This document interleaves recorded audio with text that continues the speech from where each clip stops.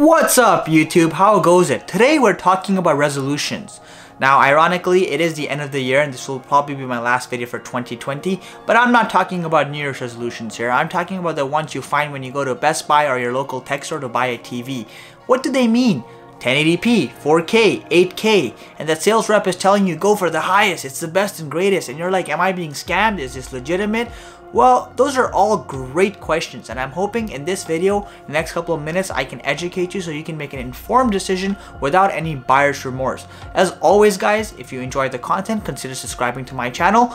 Let's get started. So the first step in finding out which resolution might be ideal for you, first we need to see what these numbers represent. So in the case of 1080p, which is often also called FHD or Full HD, 1080p basically represents a resolution of 1920 by 1080, which means that each line has 1920 pixels and there are a total of 1080 lines on a given display, hence the resolution of 1080p. It's also worth noting that the P actually stands for progressive and not pixels. This is often quite a misconception that goes around. In the case of a 4K display, it's the same logic, but we have a larger number of pixels. So basically you have 3,840 pixels per line, and you have a total of 2,160 lines on a given 4K display, which means it's a lot more than the 1080p display, and that creates the overall display itself. It's also worth noting that it's called a 4K display because you have almost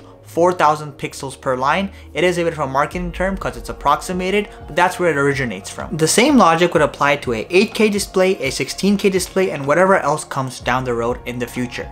So now that we understand what resolutions represent, we can take it a step further. And to do this, we need to understand another important aspect, which is pixel density. So pixel density basically defines the amount of pixels you have in a given area on the screen. And we usually measure this in PPI or pixels per inch. So for example, let's take a 32-inch screen. At a 1080p resolution, a 32-inch screen is going to have a 68 PPI or 68 pixels per inch.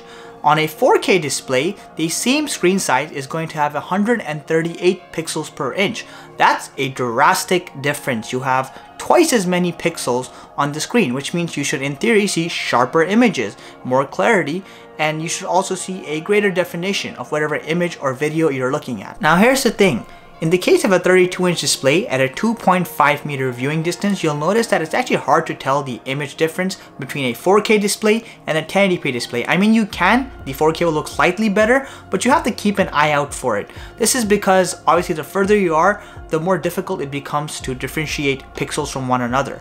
However, that doesn't mean 4K is a gimmick necessarily. What I mean is, let's say we increase the display size. Let's go to a more modern display of 65 inches. That's a much bigger surface area. So you have the same number of pixels, but you've stretched the surface area, which means now the pixels are more apart. In theory, that means you'll have a lower PPI.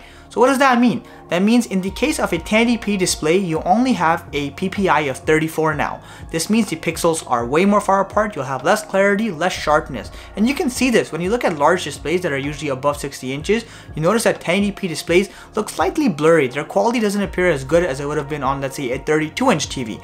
On the flip side, a 4K display has a 64 PPI, which is considerably higher, twice as much to be exact, and you have a much more clear image on a 65-inch display, and you can actually notice that at the respective viewing distance, and it feels like the 4K resolution is so much more HD than the 1080p one. So that's the logic behind it. Obviously, the more you stretch the display, the more apart the pixels become. So to alleviate this problem, we add more pixels. And if you, let's say you go to a higher display or a larger display to be exact, to a 95-inch display for example, those pixels are further spread apart. As a result of this, you need to have more pixels to keep that consistent high quality image that you've come to expect from a HD TV. Hopefully you're keeping up with me at this point in time.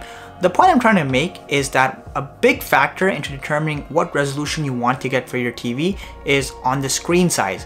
Ideally, my advice is if you're getting anything larger than 40 inches, I suggest getting a 4K display if your budget allows for it. 4K TVs have become considerably cheaper than they were several years ago. This is because there's a large variety of them. They come in different prices and different ranges with different kinds of features. However, if you are getting anything less than a 40 inch, then you'll notice that the difference between a 4K display and a 1080 display at a 2.5 meter viewing viewing distance is often somewhat negligible, and you can get away with getting a lower resolution display like 1080p.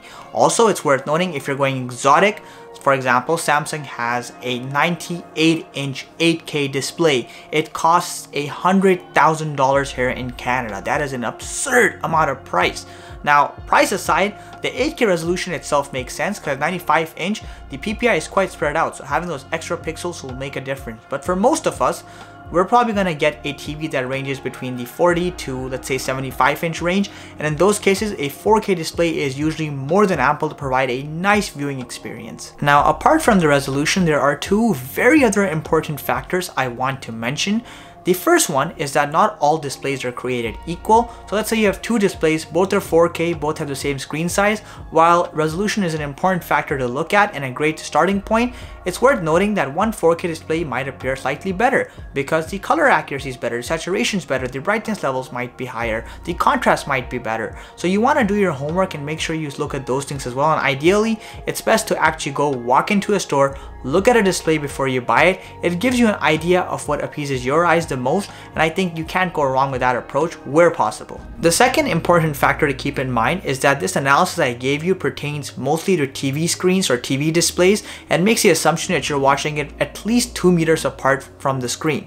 If you are using a monitor, on the other hand, a computer monitor, that's a whole different animal. You're much closer to the screen and resolutions vary differently, so you'll notice more inconsistencies between pixels because you're closer. So that's a different animal, like I said, and I can make a video on that if you guys are interested to learn about what resolutions matter when it comes to monitors. So let me know in the comments section below. I hope you guys found this video to be insightful. Now that you know what resolutions represent, you'll have a better idea of what you're buying and when it will matter the most, and you can figure out what fits in your budget, hopefully.